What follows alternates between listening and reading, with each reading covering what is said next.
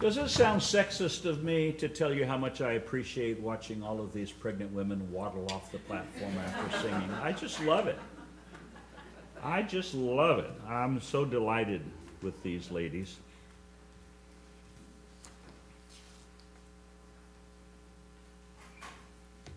I'm a dinosaur, aren't I? Slightly younger than T-Rex. My text for this morning is John chapter 17, verse 8. John chapter 17, verse 8. Please locate that verse. I invite you to stand for the reading of God's Word. Once you locate it, John chapter 17, verse 8. The Lord Jesus Christ speaking to his heavenly Father. For I have given unto them the words which thou gavest me, and they have received them, and have known surely that I came out from thee, and they have believed that thou didst send me. Won't you please be seated? As I have been saying for months and months, John 14 through 17 is a record of the greatest conversation found in the Bible. Why do I repeat myself so? Why do I say this again and again and again?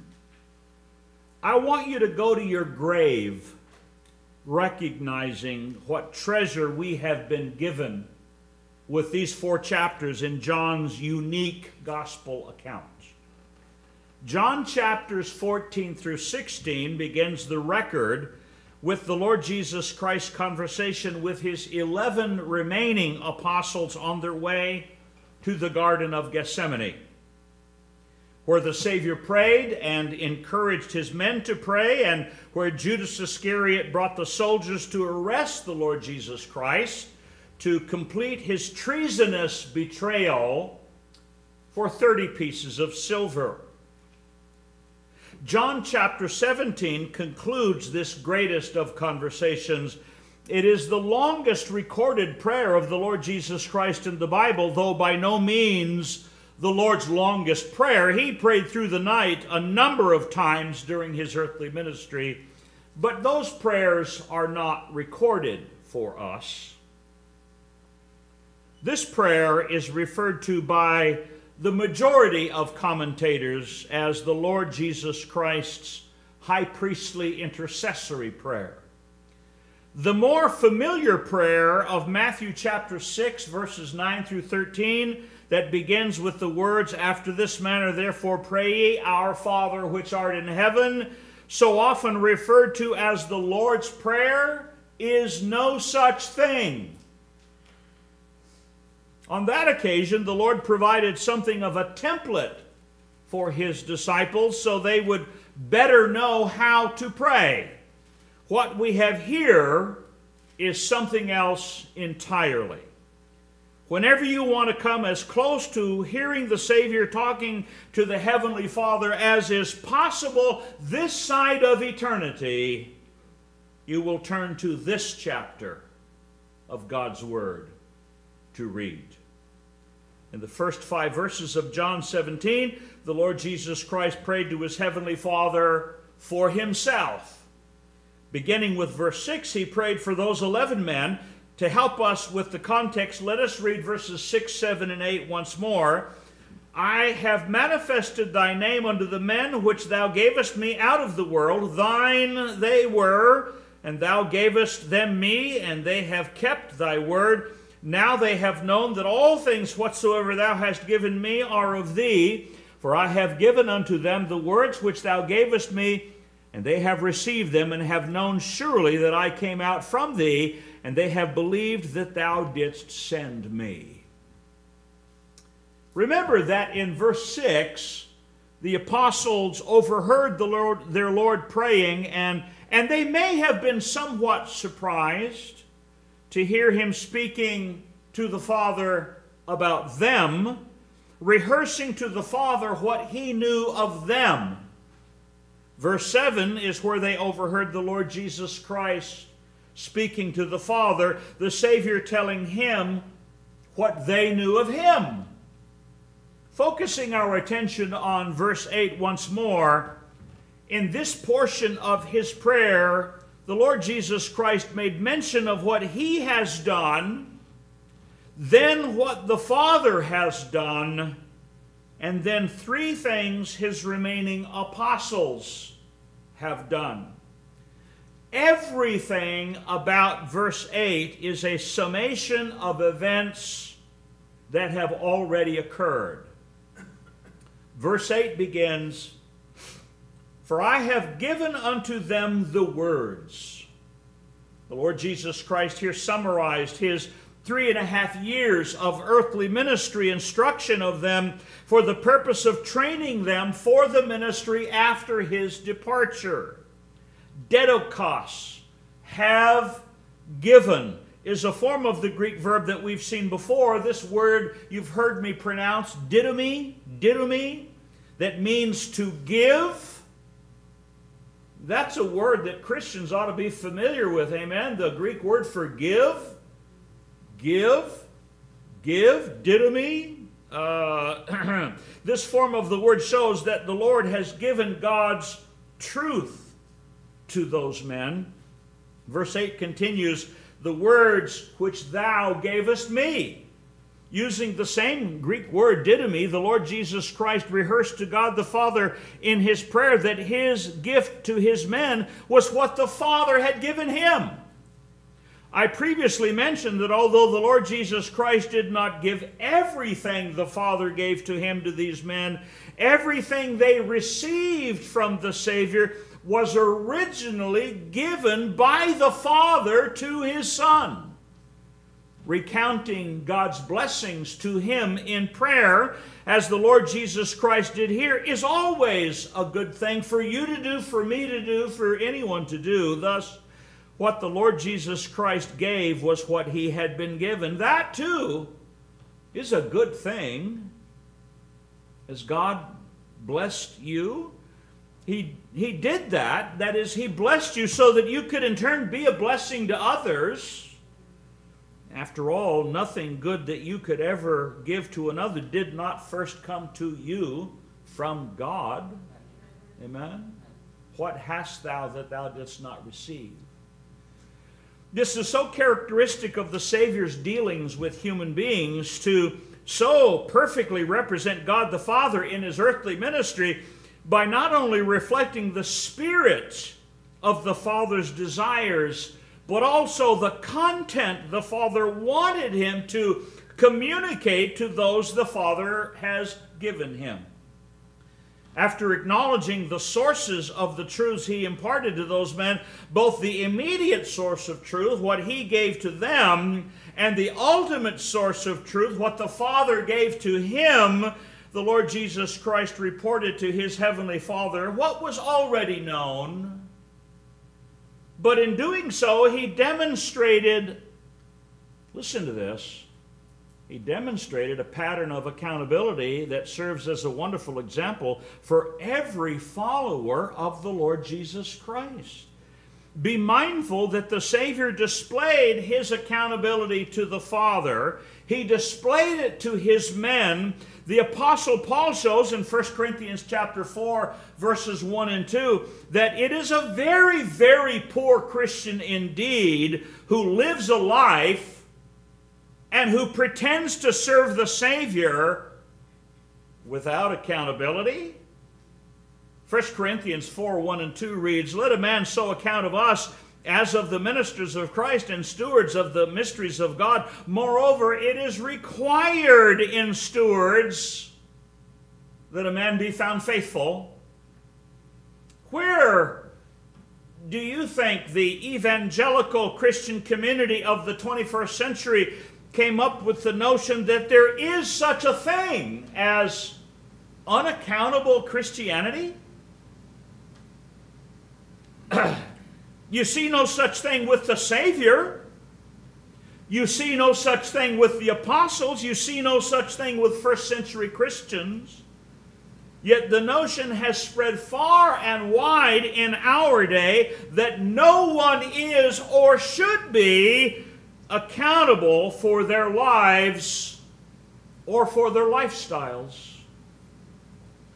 God's plan is for children to be accountable to their parents.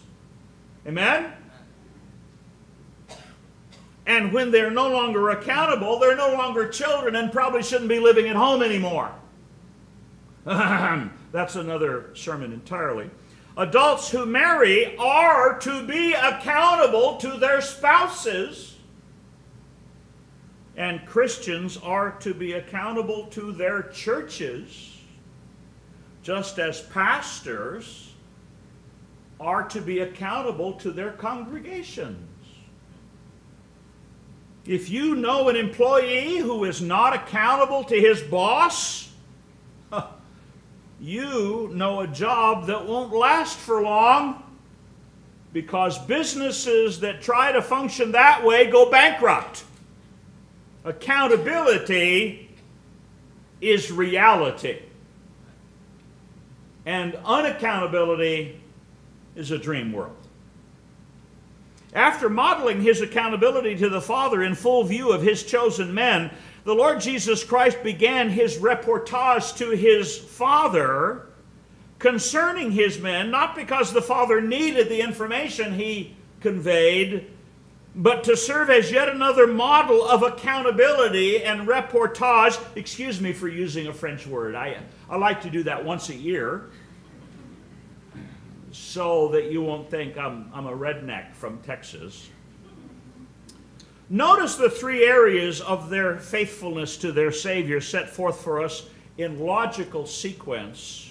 First, and they received them. This is the Lord saying to the Father about his men, and they received them. From the Greek word lambano, meaning to receive as true, this is the first responsibility for every human being, and especially of a disciple of Christ. We must receive the Word as being true. Amen?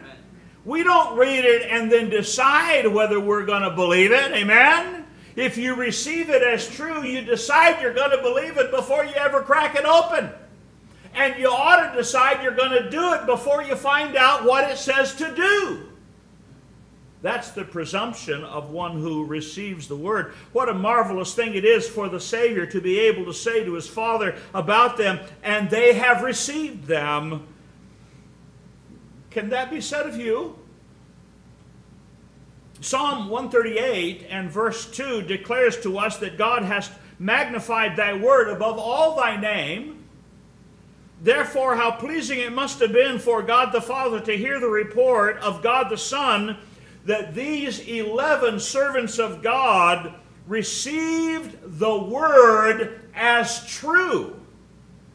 How different those 11 men were from the majority of people in their day who did not accept the words of Christ as true. Let us be careful to do likewise. Not likewise the majority, but likewise the 11. The majority is almost always wrong about almost everything. Next, and have known surely that I came out from thee. Do you give much thought to your decision-making processes? Have you ever thought about how you arrive at the decisions you arrive at? By that I'm asking if you reflect. Do you ever reflect on the steps that you take to gather information and to evaluate that information so that you can make a good decision? Recognize that most people do not do that and do not want to do that, because it invariably leads to decisions that they have already decided they do not want to make, steps they do not want to take. Most people decide what they want to do and then seek to justify their conclusion with supporting evidence, having little regard for the fact that they have reversed the more wise approach to making important decisions. The wise approach is you gather information and then make a decision. Frequently, decisions just bubble to the surface, and it becomes obvious. But that's not the way most people want to do things. They decide what they want to do, and they seek to gather facts and information to support the conclusion they have already arrived at. And this is because most people don't really care what the facts are, because they've already decided what they want. Consequences disregarded. Is this not the reason for the debacle that is taking place in Afghanistan? Both how we came to be in the country in the first place and how we came to leave the country in the last place. This is also the process that leads up, this is the process that leads up to most marriages. And with few exceptions, most of the career choices made by young people after they complete high school. Oh, they decide what they want to do, and then they start gathering random facts to support their previous conclusion, the conclusion they arrived at, absent facts. So a guy meets a girl, and she seems to be willing, and so he starts supporting the decision he's already arrived at. Hey, I got a willing accomplice here. Let me come up with information that supports that this wicked witch of the West would be a good wife and mother to my children. Women do the same thing. They pay no attention to the wise process that leads to good decision making, because they have decided ahead of time what they want to do. And they avoid rational thought as a hindrance to getting what they want. Such people who approach life that way characteristically look down upon faith, as it is described in the Bible, as being unreasonable and illogical. How wrong they are. How wrong they are.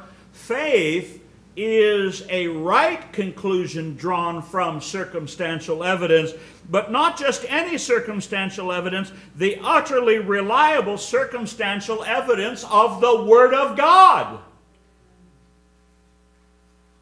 Once you decide where the information you will use to make your decision comes from, you are almost at the correct decision already. Amen? You decide on this, you're about 95% there already.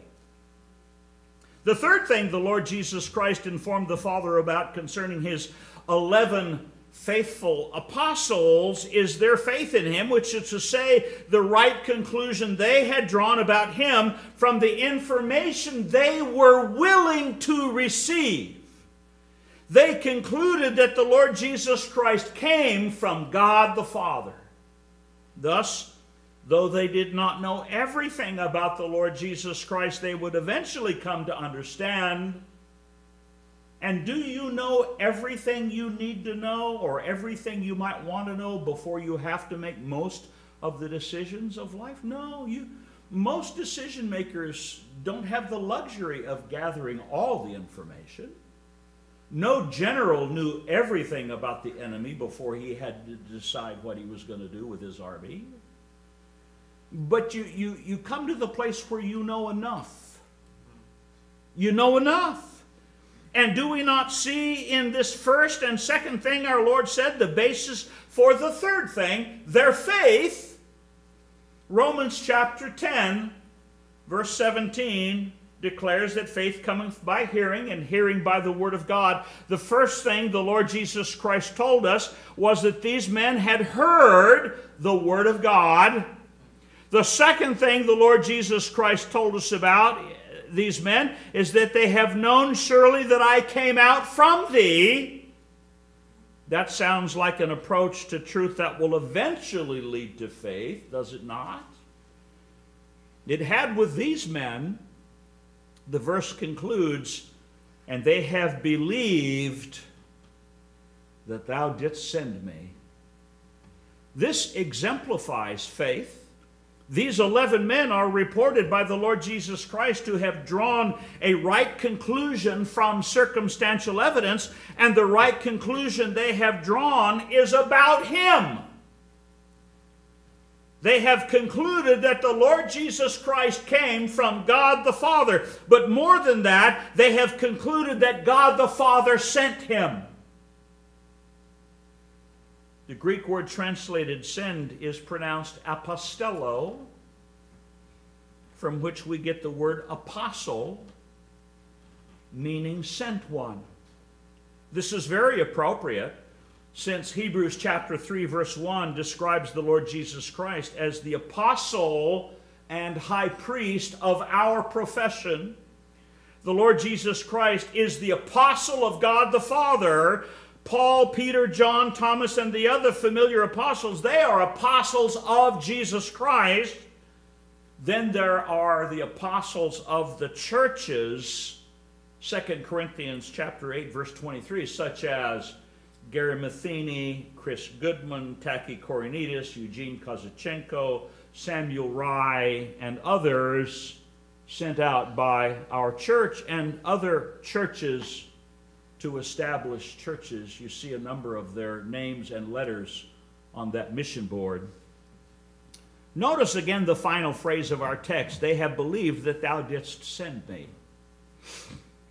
Jesus Christ was sent by God the Father. Jesus Christ in turn sent forth the apostles to fulfill the Great Commission, go ye. They in turn established churches that in turn sent forth missionaries. And while we send missionaries, we too are sent. Amen? This is where I want to take the time to arrange what we have learned in this verse according to an easy-to-remember sequence for you.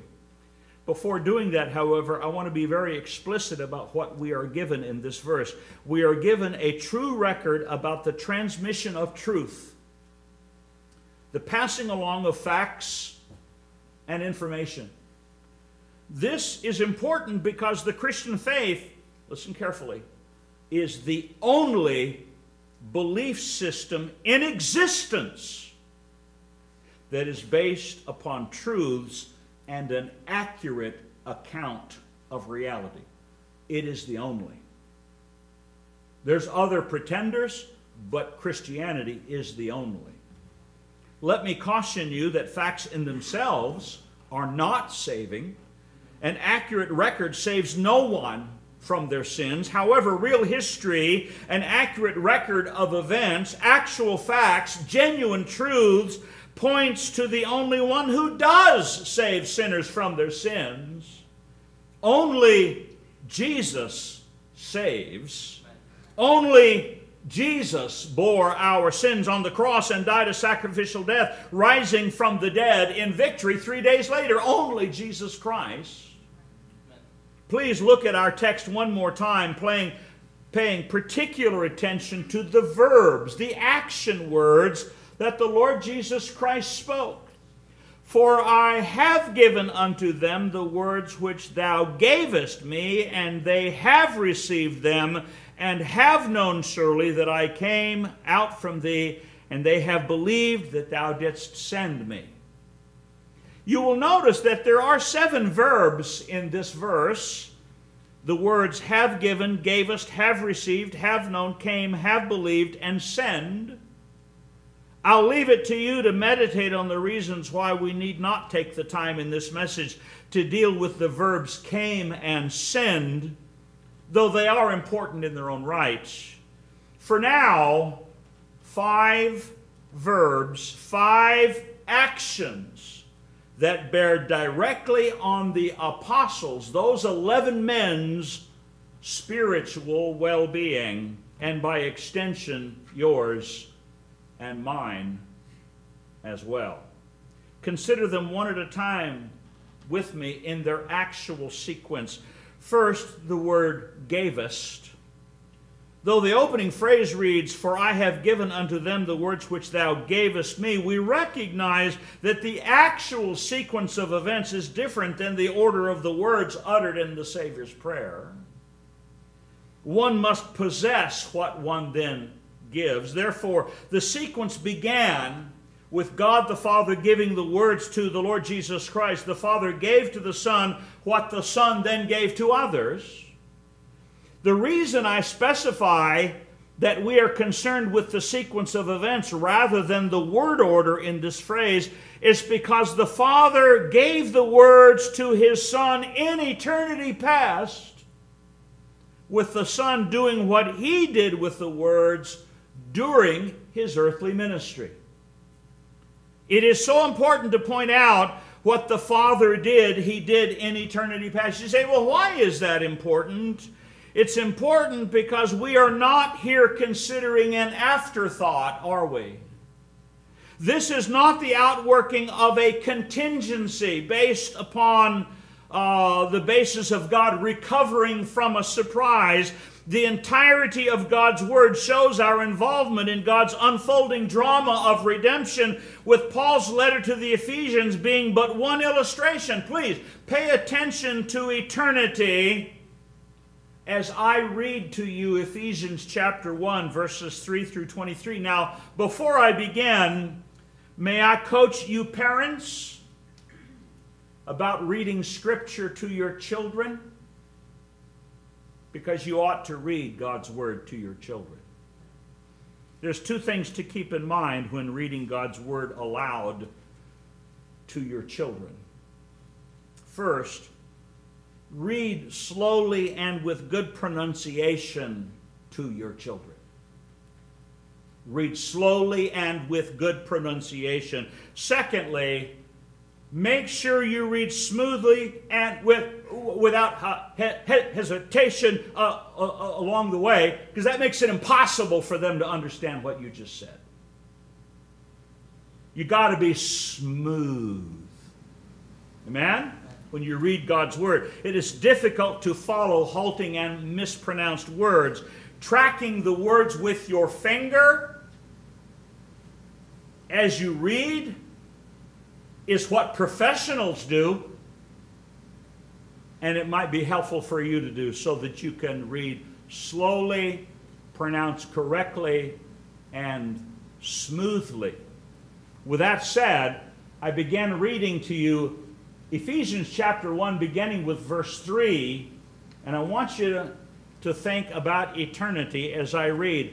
Paul writes, "Blessed be the God and Father of our Lord Jesus Christ, who hath blessed us with all spiritual blessings in heavenly places in Christ, according as He hath chosen us in Him before the foundation of the world, that we should be holy and without blame before Him in love, having predestinated us unto the adoption of children by Jesus Christ to Himself, according to the good pleasure of His will, to the praise of the glory of His grace, wherein He hath made us accepted in the Beloved, in whom we have redemption through His blood, the forgiveness of sins, according to the riches of His grace, wherein He hath abounded toward us in all wisdom and prudence, having made known unto us the mystery of His will, according to His good pleasure, which He hath purposed in Himself, that in the dispensation of the fullness of times He might gather in one all things in Christ, both which are in heaven and which are on earth, even in Him, in whom also we have obtained an inheritance, being predestinated according to the purpose of Him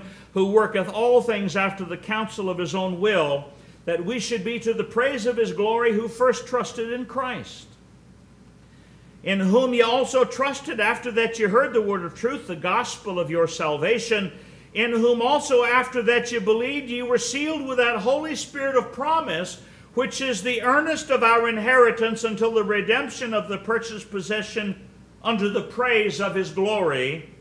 Wherefore I also, after I heard of your faith in the Lord Jesus and love unto all the saints, cease not to give thanks for you, making mention of you in my prayers, that the God of our Lord Jesus Christ, the Father of glory, may give unto you the spirit of wisdom and revelation in the knowledge of Him, the eyes of your understanding being enlightened, that you may know what is the hope of His calling, and what the riches of the glory of His inheritance in the saints, and what is the exceeding greatness of His power to usward who believe, according to the working of His mighty power, which he wrought in Christ when He raised Him from the dead, and set him at his own right hand in the heavenly places, far above all principality and power and might and dominion and every name that is named, not only in this world, but also in that which is to come.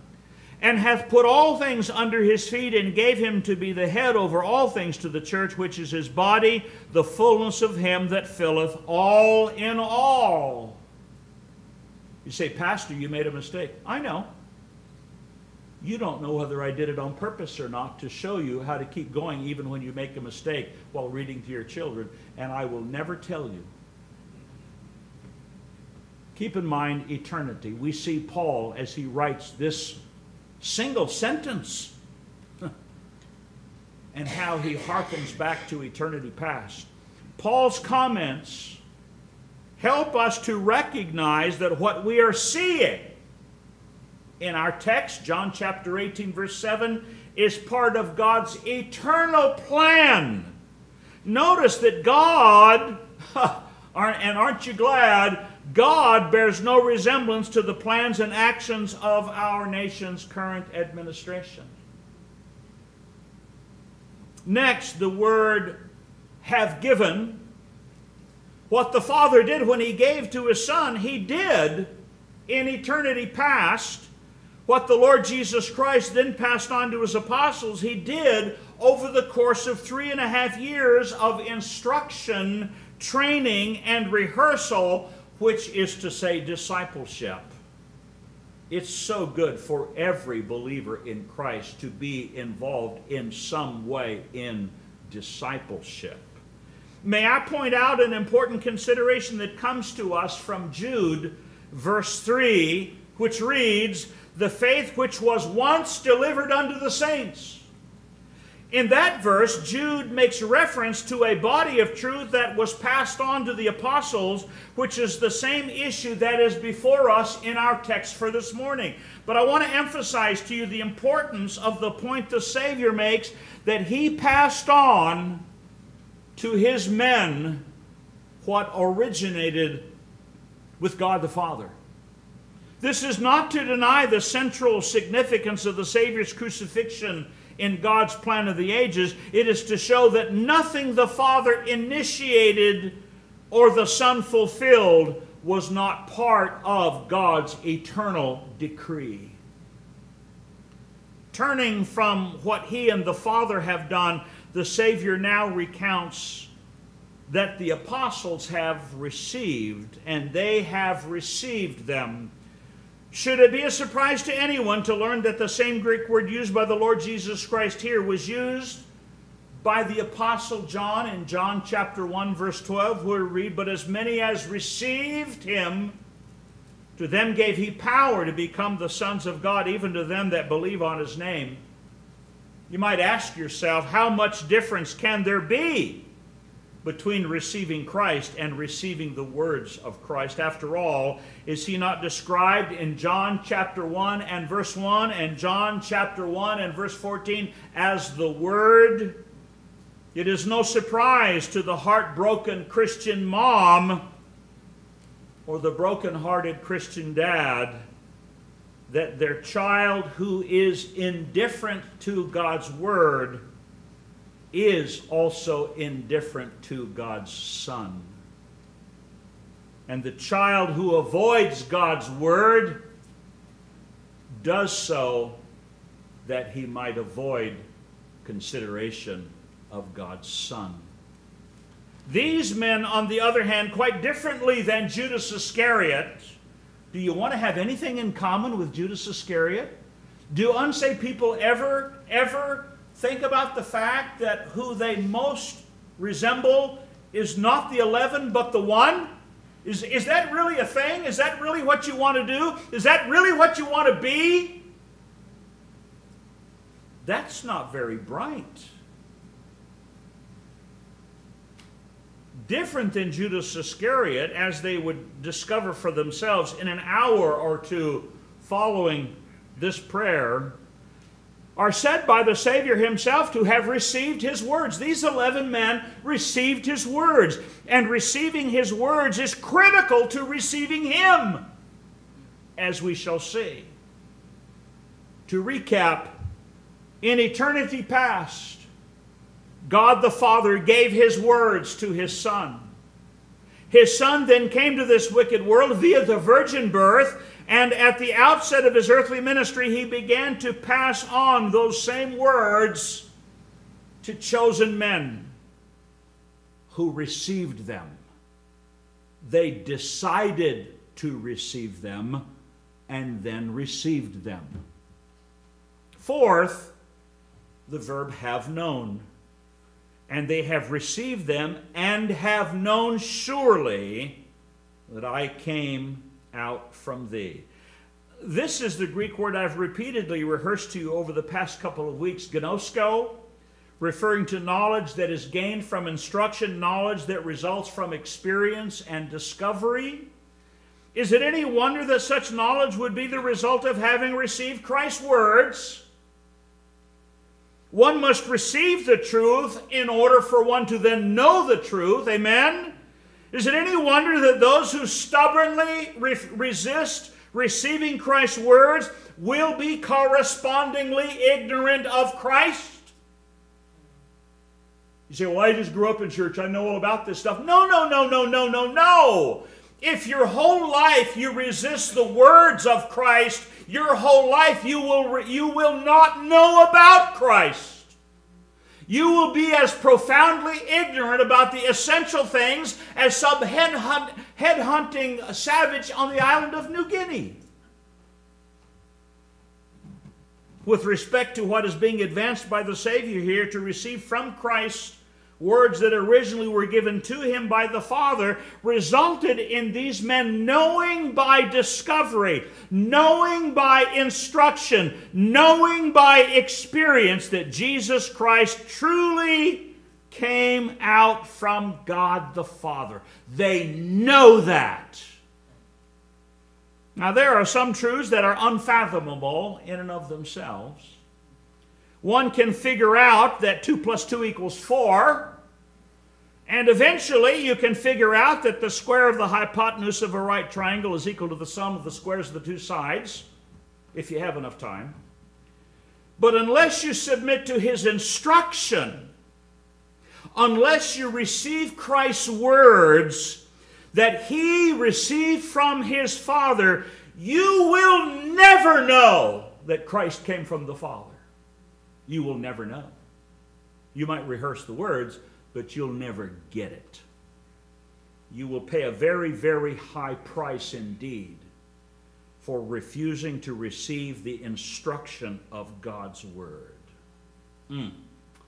Those men received. The result was that they came to know. Finally, have believed, and they have believed that thou didst send me. Do you see the progression? God gave His words to His Son gave His words to His apostles who received them, while others refused them. Having received them, the apostles acquired knowledge, didn't they? The knowledge that Jesus truly came from the Father. That resulted in them then believing that Jesus was sent by the Father. The progression in their lives from their exposure to God's Word was initially reception, which resulted in knowledge, which concluded in believing an important truth. That profoundly important truth was that Jesus was sent by the Father. They believed that. Not in itself saving faith, you understand, since saving faith is faith in Christ, not believing that the Father sent Him. There's a difference. But believing the Father sent Him is the basis upon which saving faith is built. What we are given in this portion of our Lord's Prayer to the Father is the barest skeleton of how saving faith comes to be. I read again Paul's comment about it in Romans chapter 10, verse 17, when he indicated, so then faith cometh by hearing, and hearing by the word of God. We recognize that no mention is made by the Savior in this prayer of the Holy Spirit's role in saving faith, Him being the Spirit of faith, 2 Corinthians 4:13, or that faith is the gift of God, Ephesians chapter 2 and verse 8, rightly understood. What we have here are the essentials of the means of grace that precede, that lead up to saving faith. God the Father gave His words to His Son in eternity past. For 3.5 years, those men received Christ's words as He taught them, showed them, modeled them, and guided them. The result was that they came to know that He was sent by the Father, which then led to them believing that He was sent by the Father. The source of truth is God the Father. The channel of truth to those men was the Son of God, but they received it, came to know it, and then believed it. Yet for all that, it was not saving faith, was it? No. They believed truths to be true, which is important, but not saving. Salvation comes to those trusting the one the truths apply to. Salvation comes to those trusting the one the facts relate to. Salvation comes to those trusting the one the historical record attests to. Facts save no one. History saves no one.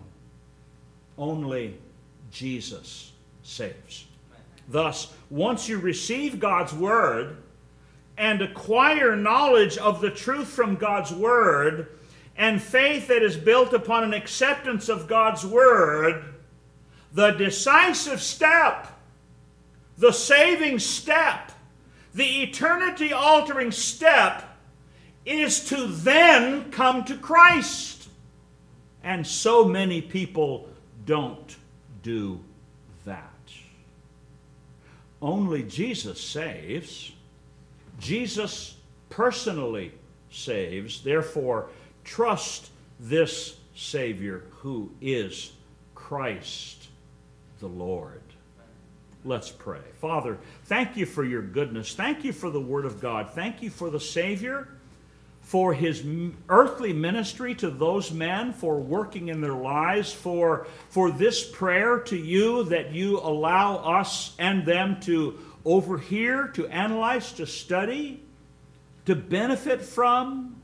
Oh, Father, please help us to decide to always receive your word, to know what it says, to then believe what it says as the basis for leading to real saving faith in Christ for those that do not know the Savior.